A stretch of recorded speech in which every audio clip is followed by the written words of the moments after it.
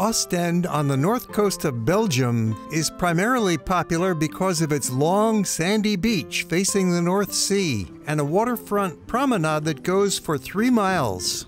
The city also has a lovely pedestrian zone shopping area in the center, a great place for people watching or dog watching.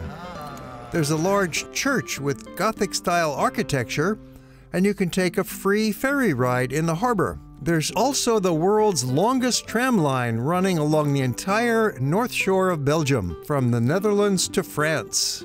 In town, you can also stroll through a beautiful green park with ponds and streams. Ostend makes a perfect day trip from Bruges, only 15 minutes away by train. So if you are staying in Bruges for a couple of days, it's fun to hop on the train and come on up to Ostend. The train station in Bruges is almost 2 kilometers away from the central market square, so it's easy to just take the city bus to get over to the train. It's a short, friendly bus ride, and you'll get to see a little bit more of Bruges as you make your way over to the station. Later, when you return to Bruges, take the same bus back into the city center. There are 4 departures every hour, so you don't even have to look at a train schedule. Just catch the next departing train. It's such a fast ride, only 15 minutes to Ostend, you hardly have time to look out the window for scenery. Upon arrival at the Ostend train station, it's an easy walk into the center of town, just minutes away. Belgium has an excellent train system with connections throughout the country, and the price is reasonable. This only costs about €8. We'll be taking a ride on that tram along the coastline later in the program. It's a small city, very easy to get around, but it helps to check with the tourist information for some travel tips, which we will be sharing with you now and throughout the program. When you arrive in Ostend, right next to the station, there's a really nice church. There's also a marina next to the station. The Amandine is also there. That's a boat who was used by fishermen that went to Iceland to catch a lot of fish in the old days. The casino in Ostend is also a nice feature. You have the royal galleries next to it. It's really nice to have a stroll along the beach, along the galleries. We'll get you up to that beachfront promenade in a few minutes, but first we'll be walking by the marina and into the heart of downtown. Because it's located along the coastline, the city has always had a maritime tradition, starting back in the 10th century when it began as a humble fishing village. Now the marina is a harbor for expensive yachts, with modern apartment buildings all around it. Our walk is starting out from the train station and marina, right through the center of downtown. It's a 3-kilometer walk, or about 2 miles, so you could do this entire length in about 1 hour, or slow down and take a couple of hours. Right away we see the big church with its Gothic-style towers, and in my visit, I was lucky to run into some free refreshments. Non-alcoholic mocktails, cool and refreshing, at a price that can't be beat. The Neo-Gothic Church of St. Peter and Paul began construction in late 19th century and was completed in 1907, with stained glass windows, pointed arches, and soaring ceilings. We begin our city center walk behind the church, getting into the pedestrian zone where we've got some interesting architecture, lots of shops and restaurants, and plenty of people out strolling. Right away we get to the main pedestrian street of town. Kapellestraat, or Chapel Street, dates back to the 12th century when it functioned already as a commercial center filled with small craft shops, and much later evolving into this hub for brand names and larger stores. Along with the side streets branching off from it, this is a shopper's paradise, offering a diverse mix of high-end designer stores and charming local boutiques. You can find everything from fashion and accessories to home goods, souvenirs, and delicious treats. While people watching is fun, it's also delightful to see the Belgians out walking their dogs. All kinds of dogs up and down this lane, some of whom are lovingly pampered, getting hand-carried so they don't have to work out with their little legs. In addition to shopping, you'll find a variety of cafes, restaurants, bars, and eateries where you can enjoy delicious Belgian cuisine. That street brings us to Wapenplein, which has been a marketplace ever since the 12th century. Now with some restaurants, many with outdoor dining on the terrace and a regular street market. While walking along the main shopping street of Kapellestraat, it's also fun to branch off and look at some of the side lanes. There's actually a pedestrian zone that extends out in several directions. You'll even see an enclosed galleria designed in that typical Belgian style, providing welcome shelter if you're here in the winter. Back on that main street that will bring us right to the sunny beach. Our visit was in September, and it was quite warm. A good day for a stroll in the sand, a little sunbathing and a dip in the water. Or maybe just sit on one of those comfortable benches along the promenade and enjoy the view. You can rent a pedal cart that can carry up to 4 people. Maybe you're pampered and can relax in your own private carriage. That promenade has a smooth paved surface that makes mobility easy for everybody, including the seniors who are out to enjoy the fresh air. Another comfortable way people spend time here is at their private cabanas. Ostend became a fashionable seaside resort in the middle and late 19th century with the arrival of the railway and good ferry connections to England, attracting visitors from across Europe with its beaches, casinos, and grand hotels. And that trend continues throughout the 20th century and right up till today, where it remains a very popular tourist destination. Europe's very first train line extended from Brussels to Ostend in 1838, stimulating tourism and international trade from the harbor, with the first ferry connecting to England in 1846. Wealthy Belgians began constructing huge mansions and grand hotels along the beach. The Belgian royal family liked to spend their holidays in Ostend in the 19th century, which attracted their aristocratic friends.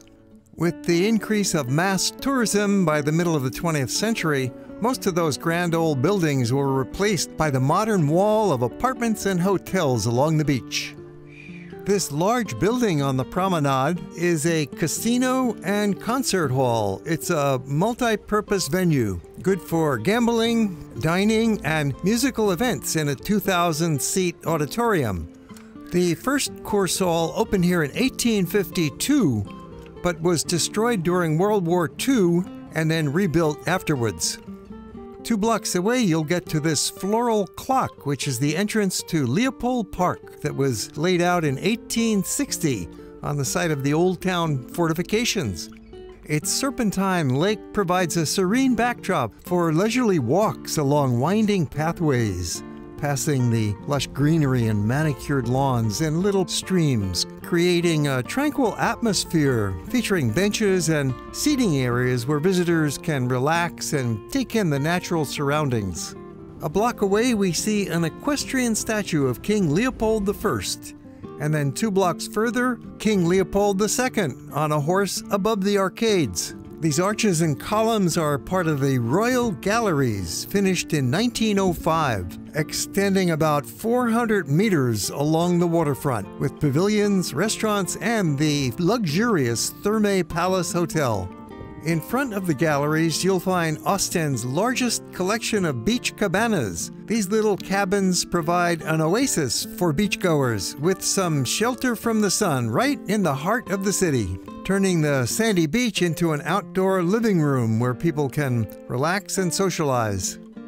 The Ostend beach is 7 kilometers long and extends for many kilometers beyond the city, all along the Belgian coast, which is about 68 kilometers in total length, much of it sandy beach. Our tourist information guide suggested we take a tram. When you're at the beach, you can take the coastal tram. It takes you from the Dutch border to the French border. It's like the longest tram line in the world. You'll have a great view of the beach from that tram. It would take about 2.5 hours to travel the entire distance, 68 kilometers long with 67 stops. However, you can just take a shorter segment. You can go to Middelkerke. It's a short ride. It takes you along the coast, so you're sitting in the tram, you can see the beach, you can see the sea. It's an attraction on its own, I think. It only takes 30 minutes from Royal Galleries to Middelkerke, and along that segment is the fascinating site of the Atlantic Wall. You see those bunkers with cannons sticking out, built by German invaders in World War II. We'll get a better look on our return trip. Big Ferris wheels are so popular they even have them at this remote location at de Wapenplein, coming into Middelkerke, where we shall get off the tram, then catch the return tram back to Ostend. Arriving in Middelkerke, it's a town with a population about 18,000 people, with a lot of the usual attractions. There are shops, restaurants, and some hotels. That brand new casino under construction is now open. You don't have to wait very long for the next tram because they come every 10 or 20 minutes depending on the timing and the season. We return the same way that we came, heading back to Ostend. The coast tram was started in 1885 as a short line, later developing to its full length, making these coastal towns easily accessible. We've gotten back to the Atlantic Wall, the bunkers built by the Germans, first in World War I, and then later when they occupied in World War II. That was a very nice tram 1-hour round trip, and now we're back to the marina in Ostend with a different view of that beautiful marina and into the train station where we could connect back to Bruges, but instead we're walking over to the ferry to get a free ride in the harbor. It's so easy to get out of the tram, which is right at street level. You don't have to deal with steps at all. Exiting the tram at the train station, you could easily get on a connecting train bringing you back to Bruges or wherever you came from, but instead take a short boat ride. You have a free ferry. It takes you from main town of Ostend to Oosteroever. It's called Easter Shore. It's a fun little boat ride, especially because it's free, and only 500 meters away from the train station to get to the ferry dock. You don't need a ticket, and there are no reservations taken, so you just wait online for the next boat. They come about every 15 minutes or so. Maybe you'll get lucky in your timing and walk right on, or if you're here in the busy summer season, you might have to wait for 2 or 3 boats before you have a chance to board. Back in the 12th century, the first small harbor was built here with the construction of a dike protecting it from the sea. In the following centuries, the harbor became so important that it was attacked by the Spanish in 1601, who ultimately destroyed the port, but it was rebuilt soon after, demonstrating its strategic importance, which continued right through the 17th and 18th centuries. The role of Ostend as a major freight harbor expanded greatly after 1722. Until that time, Antwerp had been the main harbor port for Belgium, but the Dutch closed Antwerp down in 1722, which accelerated the rising prominence of the Ostend harbor. Passenger ferries connected Ostend to England ever since 1846, with a large amount of cargo and ferry services right throughout the 20th century. But recently they stopped running because of the Channel Tunnel, primarily connecting England with the continent directly. Now tourism rather than shipping has become the most important part of the Ostend economy. This little ship, with its capacity of 50 passengers, is part of the only ferry company left in Ostend. Just being out on the water in this open-air boat, enjoying those maritime scenes, is quite worthwhile. Within 15 minutes, you've arrived at the dock on the other side, where you get off and take a little walk, or maybe ride your bicycle. On the map, you can see the short boat route with its little loop over to the other dock, then have a look at some sights, including that lighthouse, a fortified German bunker from World War II, and Fort Napoleon, built by that emperor during his conquests.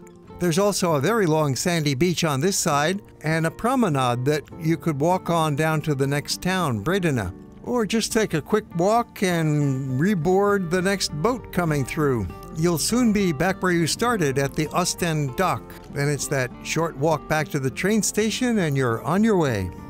You can see how Ostend makes a very easy and entertaining day trip from Bruges, offering yet another reason why when you're visiting Bruges you should stay for at least 2 nights, maybe 3, so that you've got time to see the city of Bruges and come on up to Ostend, the beautiful beach town of Belgium.